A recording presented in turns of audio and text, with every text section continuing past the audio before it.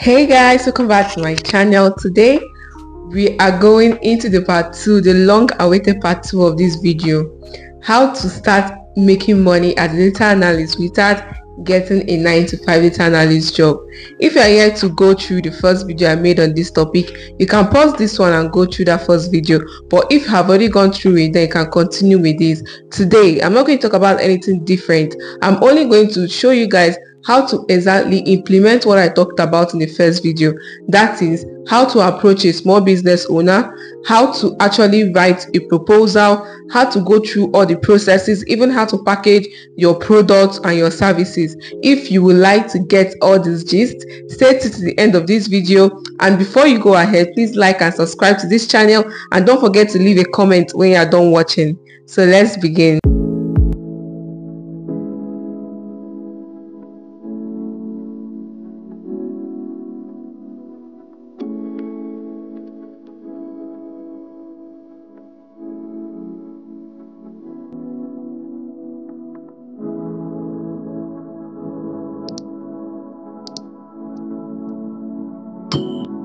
So guys, we're just going to jump right into the video.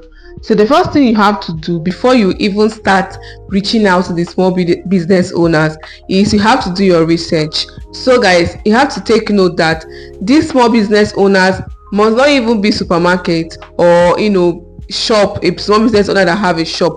It might be all these online vendors, like all these bakeries and all these online vendors that sell hair, that do businesses online. It can just be any of them, or even any company that you see online that you are actually interested in. It can be any of them. It doesn't have to be all these shop small business owners in Nigeria. It doesn't have to be. I'm just for context, okay? So before you can go ahead to even start meeting the business owners or the managers, you have to first do your research. You have to sit down, do a research on that business, okay? So if they have a social media account, go through the social media account, try to understand what they do. All right, when you understand what they do, you'll be able to know a problem they are likely to face and a problem that data can likely solve for them. So do a research on them, go to their Facebook page, their Instagram page, go through all of their pages, try to understand them, okay? Go to the shop, observe what they sell, observe how things go, how things happen around the shop.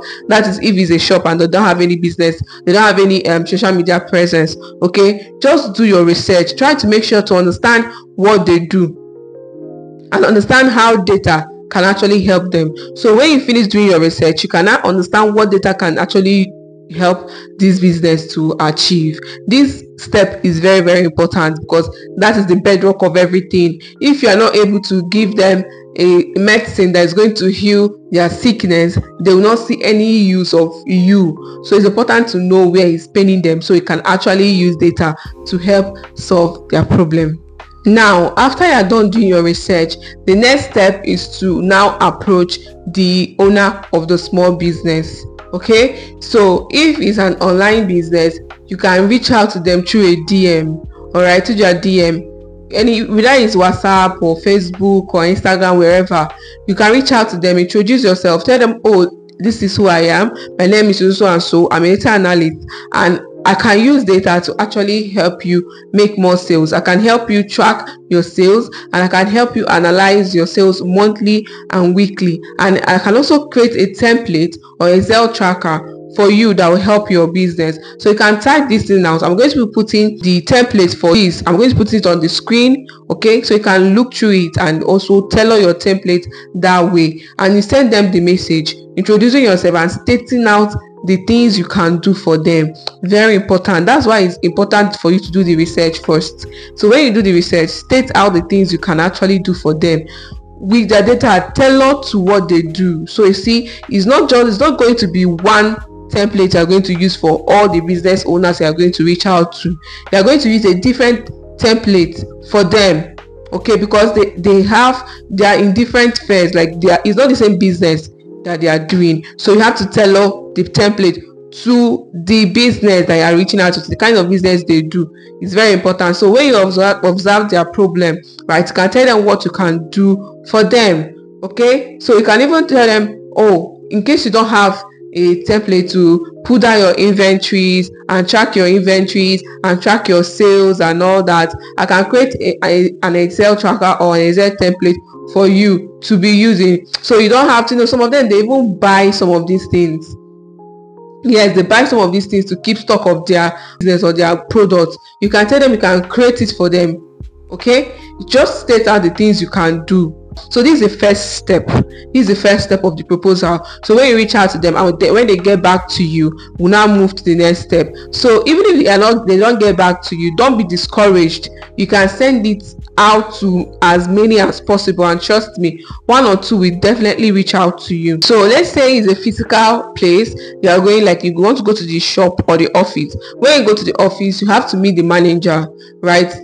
Ask the workers to direct you to the manager. You can ask to speak to the manager or speak to CEO, whoever that is available, and then you introduce yourself and tell them what you do. You can offer to do a free audit for them. If you notice that the conversation is not going very well and they are not going to, like, it's looking like they are skeptical about what you are proposing to them, you can offer to do a free audit. That means a free work for them, just to show them what you can do. So you can offer to take their data and do a free audit for them, or even just build a sample tracker and show them what they can do, inputting data into those trackers, show them what it can do or how they can actually use this tracker, and then you can use the sample data to actually analyze and show them what you can offer them. Or you can ask them to actually give you their data so you can use it to show them what you can do with data for their business. So these free audits will help them build trust in you, because trust me, this is Nigeria, and most small businesses might not want to just give out their money, especially because they don't even know the use of data or the importance of data. They do not know. Almost 96% of small business owners in Nigeria, they don't even know the use of data. They don't. So you need to help them build trust in you by offering to do a free audit for them. Okay, so it can just be a one-time thing, and if they like, they can now call you back.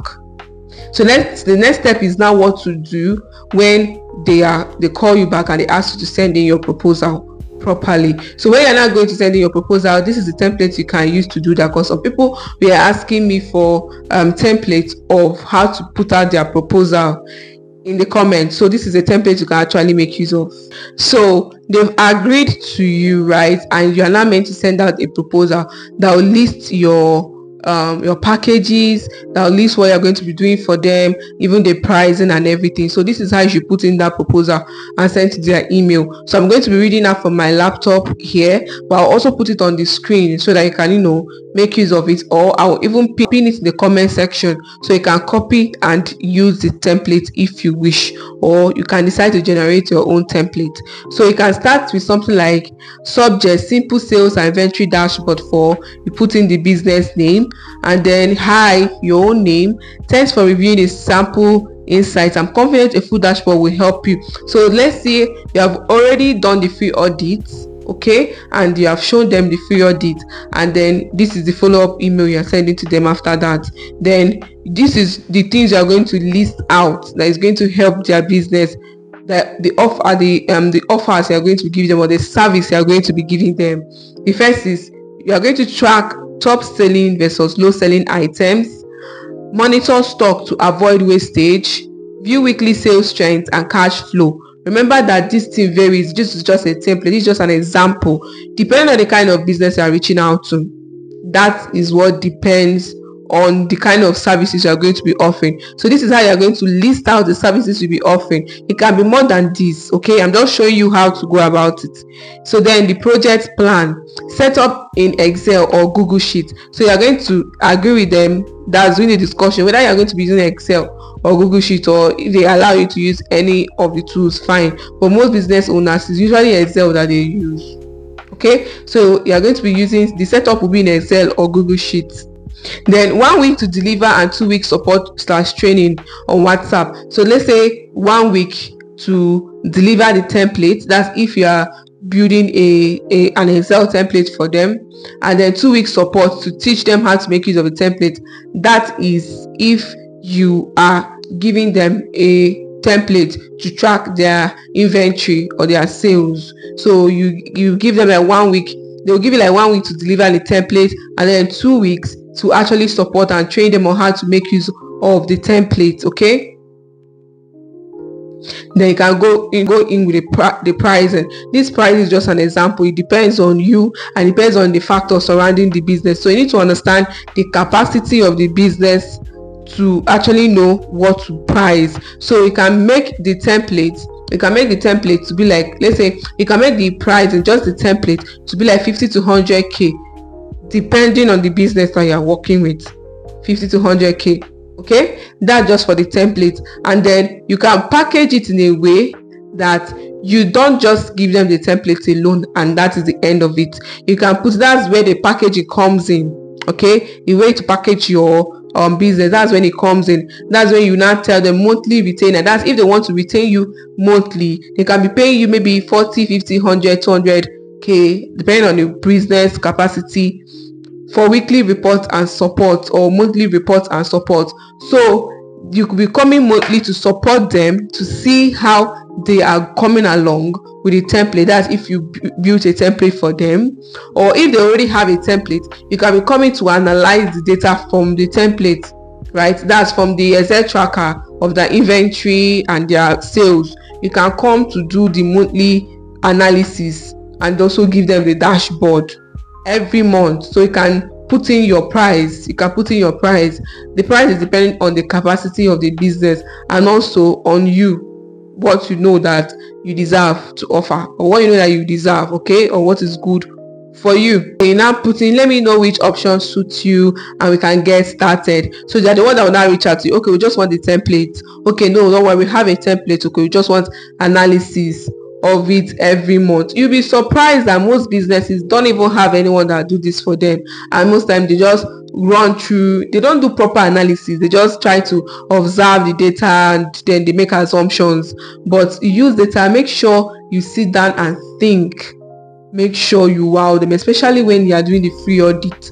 Give it your best so that they can call you back, so they can now send them this as your package and your service. You can even tell them, if they refer another business owner to you, you can give them 1 month free support. That's 1 month free analysis and report if they can refer you to someone else. And now let's talk about some things that might be an obstruction, or some of the objection they will have towards your proposal, might make them not want to accept you, and how you can actually handle it. So if they say it's too expensive, you can just tell them, oh, this will help you make more sales. Okay, if it will help you make more sales, it's going to give you more than what you're even going to pay me. So you just have to convince them that your service is worth the amount that you are going to be paid. They'll be like, okay, I can't use Excel. Some of them will be like, oh, I can't use Excel. All right, that's one of their problems. Maybe like, okay, even if you create a tracker, we can't use it. That's when you now tell them that you're going to come to support for some time, maybe for 2 weeks, teaching their workers how to make use of them. So, and they might be like, I've tried this before. Let them know that this is not what they've tried before. I don't know, try to understand what they have tried before, and let them know that this is very different. The service you are going to offer is different from whatever they've tried before, and I'm very sure it's not the same thing they've tried before. And after your first meeting with them, after your first work for them, or your support, your analysis, or your dashboard for them, always send them a follow-up message. Find out whether they are pleased with your service. Find out if they are pleased with your service. Okay, and tell them to give you a testimonial, tell them to give you a review, so that you can use it to get more clients. And this will be building your portfolio and your work experience. And when you keep putting these things that you are doing online, you are going to be irresistible. Companies will start reaching out to you because they will see that you are a solution oriented person. You're not just out there to make money, you're out there to give value, then to get money in return. Okay guys, I hope this video helped you and clarified some questions you already had. If I did not answer any question in your mind, or you are still confused about any other thing, do well to leave a comment below, and I'm going to be putting my community link in the comment section. I always do that. You can join a community and send me a message, okay, and ask any question you want, or book a personal section for yourself if you have any question at all. Thank you so much for watching, for sharing, commenting, and for subscribing. I'll see you in my part 3 of this series. See you next time. Bye.